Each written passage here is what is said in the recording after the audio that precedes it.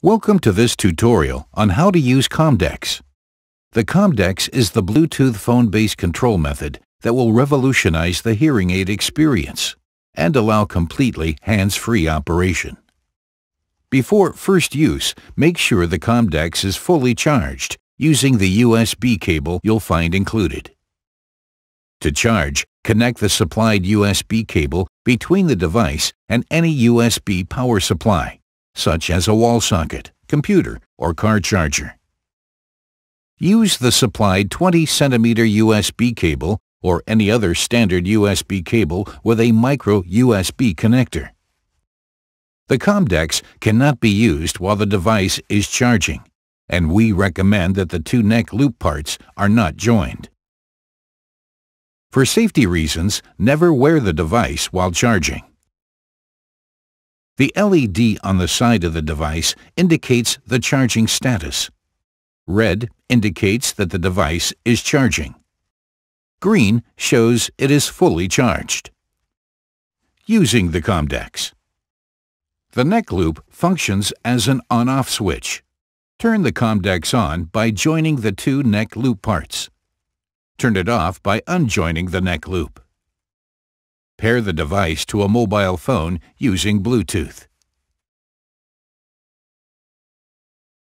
The LED will blink red, blue when the neck loop is joined, and the COM-DEX is not connected via Bluetooth to a mobile device.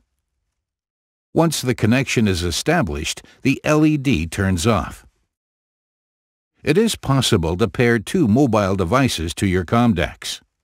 This is very convenient if you have a work phone and a private phone, for example. For detailed instructions on how to pair a mobile device, see the Connect to Bluetooth tutorial. To answer a call, simply press the push button and talk. Speak into the microphone in a normal voice while wearing the device. Answering calls is also possible from the connected mobile phone. To do this, it may be necessary to select the COM-DEX from a list of devices. To end a call, press the push button on the COM-DEX, or end from the connected mobile phone. It's that easy. Making calls is really easy too. Just select a contact or dial from the connected phone like always.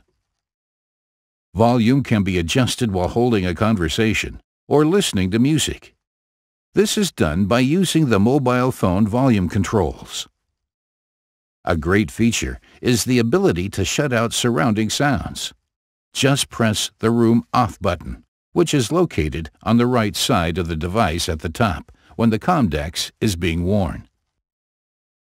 You can also use a COM-DEX to stream sound from any Bluetooth sound source to Widex hearing aids. This makes a vast improvement when listening to music from a mobile phone. Thanks for watching.